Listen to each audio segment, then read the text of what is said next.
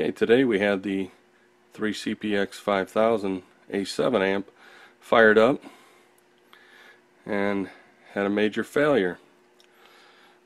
We were running about 3,000 watts into a dummy load, just tuning it up, and it tripped the 50 amp breaker that feeds it.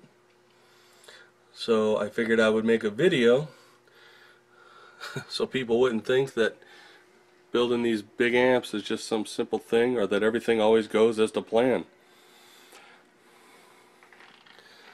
So I've checked the high voltage supply, the transformer, the diodes, the capacitors, the choke.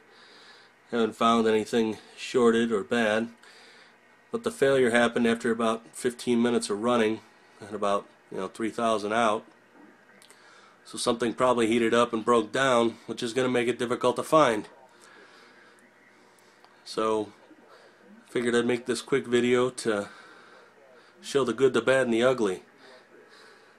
And we'll do an update when we figure out what's wrong, and do another video of the actual amp in operation.